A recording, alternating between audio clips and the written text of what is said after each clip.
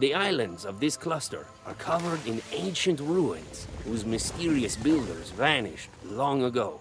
Nobody knows who they were or what they were doing, but they left a legacy inlaid in the living rock of their temples: gold. The Monquista came to Skull Island before any of the other nations of the Spiral. The gold we pry from these ruins makes us wealthy and powerful. Bold Monquistadors led the conquest of Skull Island, but one name outshines all the rest: Gortez.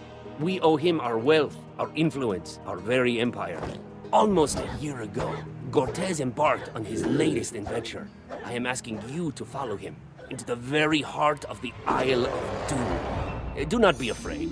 The island is named after its discoverer, Baron Ferdinand von Doom, who was unfortunately devoured by a giant snake. I hear the island is a very pleasant place, as long as you avoid the swarms of carnivorous bees, flesh-eating plants, and the savage frog tribes with poisonous skin. I have no doubt you'll do very well there. Gortez was drawn to the Isle of Doom by rumors of vast treasures on that shadowed island. At first, Gortez was triumphant, as always. He and his troops cut a swath into the jungle, crushing all who opposed them. Gold poured out of the jungle, more gold than ever before. But in the months that followed, disquieting rumors reached us here. Gortez, they said, had lost his way and was doing questionable things. 4 months ago, all contact was lost with Gortez and his army.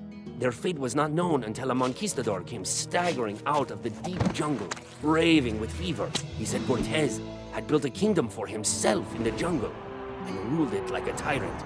He had also found something wondrous: the gold monkey, a treasure beyond reckoning.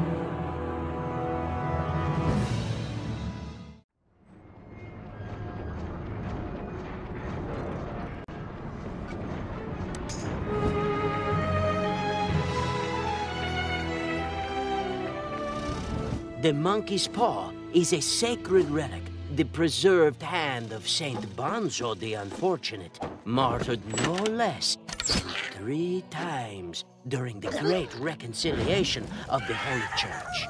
Blessed by the first banana tree, Bonzo worked many miracles before his 3rd and final death.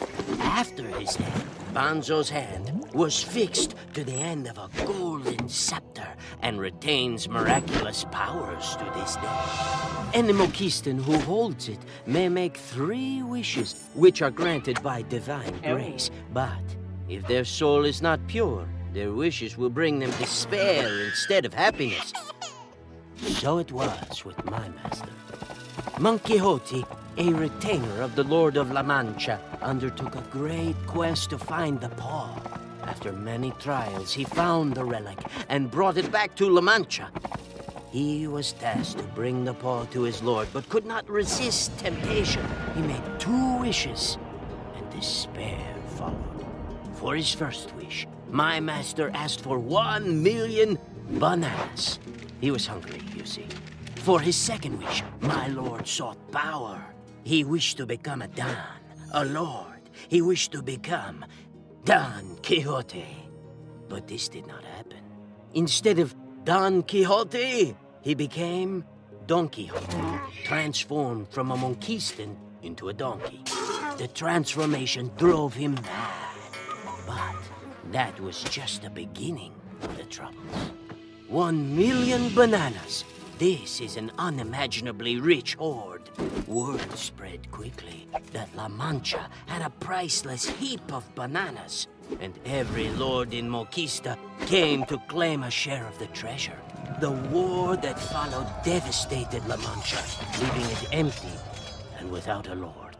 Thus, you find it and my master